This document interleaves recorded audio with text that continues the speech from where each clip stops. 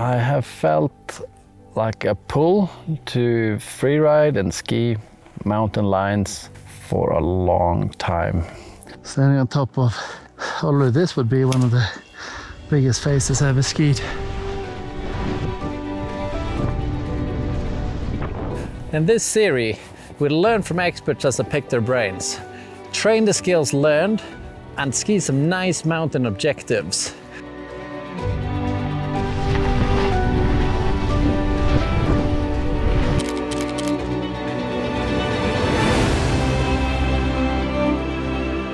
And once in a full moon, self-impose a good challenge. And all of this so I can learn to go and ski my first 6,000 meter mountain.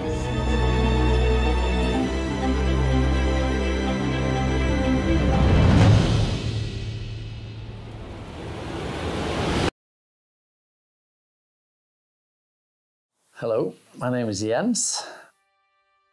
And I'm gonna make this series called Into the Mountains. Like it sounds, going into the mountains, exploring, learning. Make sure it's nice and neat. Practicing. Skiing some beautiful lines, hopefully.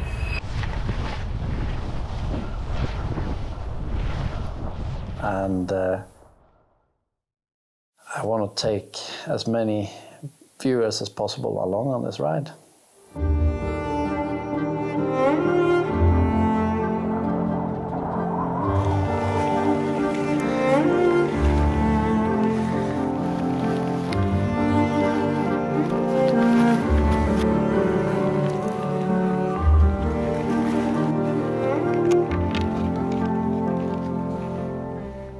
My first memory skiing was probably outside my house in northern Sweden on like this long plastic skis where you have a strap over the toes and one that goes in a cross around your ankle to hold them in. It's probably what I learned my first tricks on too.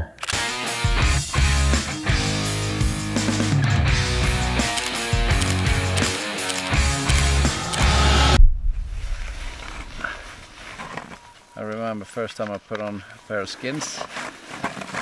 2007 or something in Sweden, Hemavan. I thought it was such a faff. It was just glue everywhere.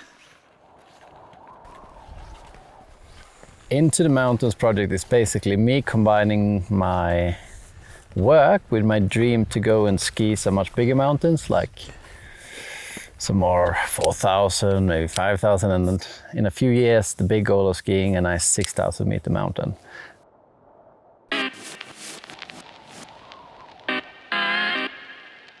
I'm gonna go and ski with mountain guides and other experts and mentors and document the things I'm learning from them. A bit of a tutorial story style.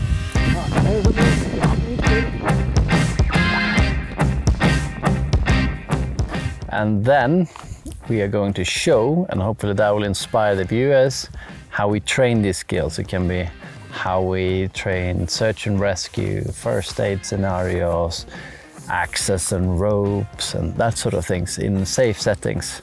And then occasionally we'll go and also practice these skills by skiing some mountain objectives that I think look appealing.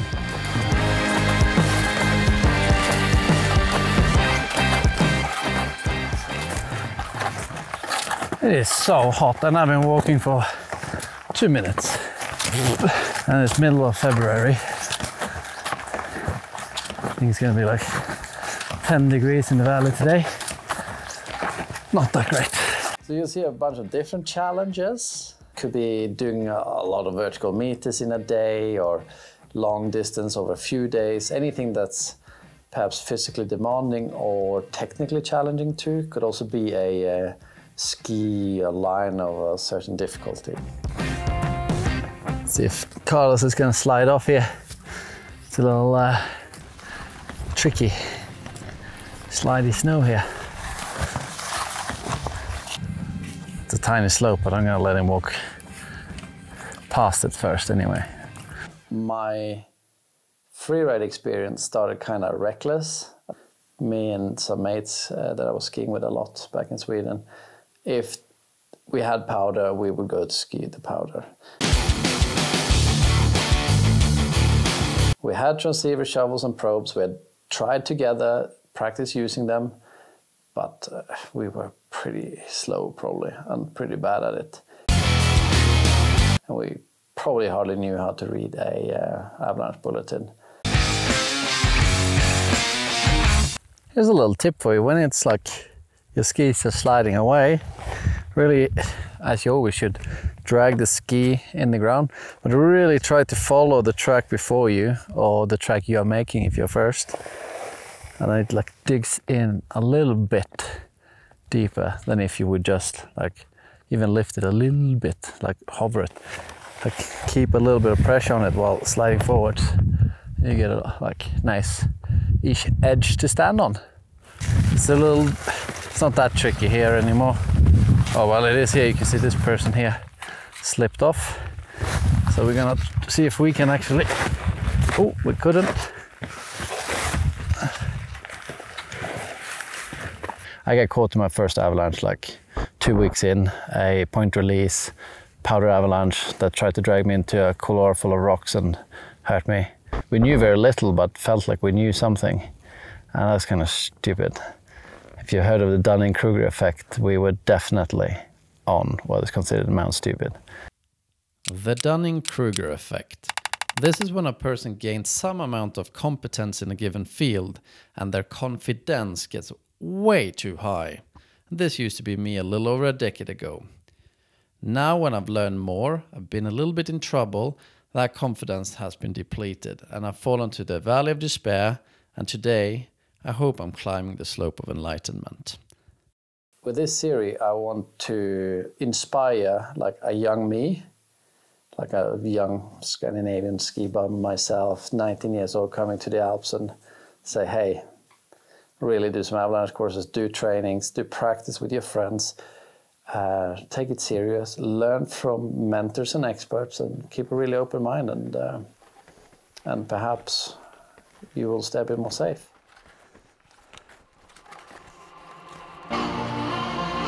My reckless experience has then triggered me to learn more over the years, and now I really don't consider myself particularly experienced in the mountains. Like, I've done now maybe 18, 19 days of avalanche workshops and trainings.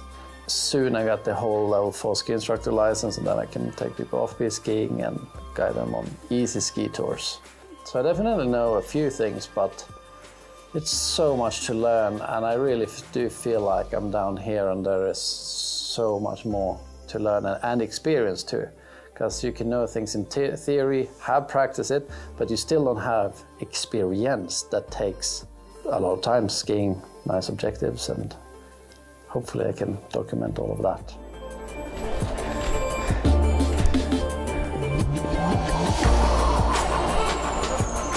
I can choose to stay completely safe if I want to, but to do the kind of skiing I want to do, we ski sometimes such terrain that it's just never going to be perfectly safe.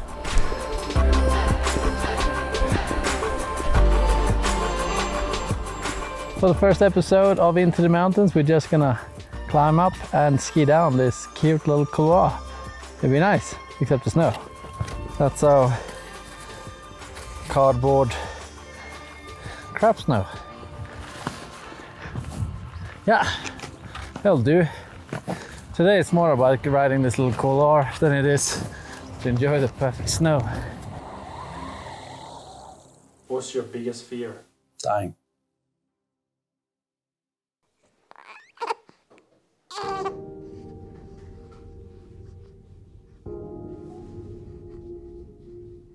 I'm a dad since a month. Hello. How are you? I want to have more margin for error, because, yeah, dying is not an option.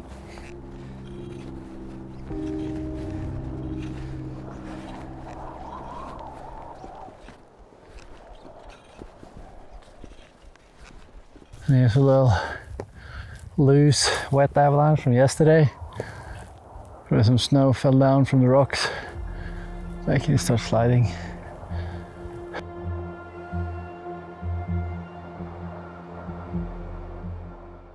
Time to change to crampons and cramplifiers when it gets too steep and narrow to do this. I haven't really used this before, but let's try it, see how it goes.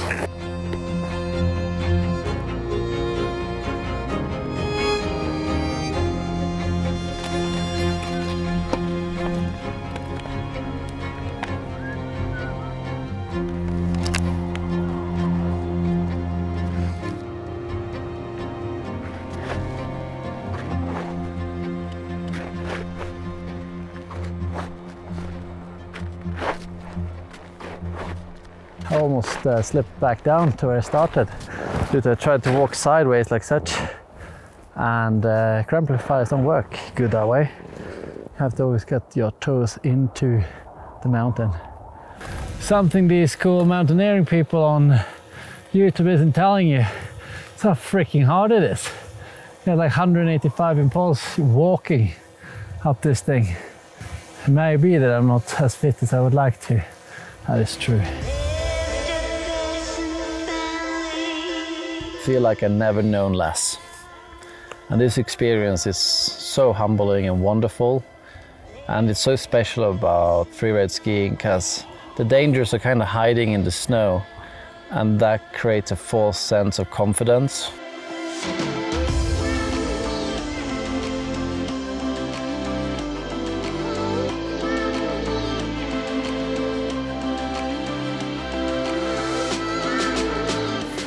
We are up. Hey Carlos, how's it going? I think I ski pretty slowly. It's it's pretty challenging snow. Drop it in 10. Okay, let's drop in. I never actually count to 10 when we say this sort of thing. 3, 2, 1. I just want to document my journey, what I learned, reflect on the decisions we made that were wrong and right. Oh, very hard. Kinda good here. Yeah, show what it takes to learn how to ski some bigger mountains. It's a long journey, and I expect it will take a few years.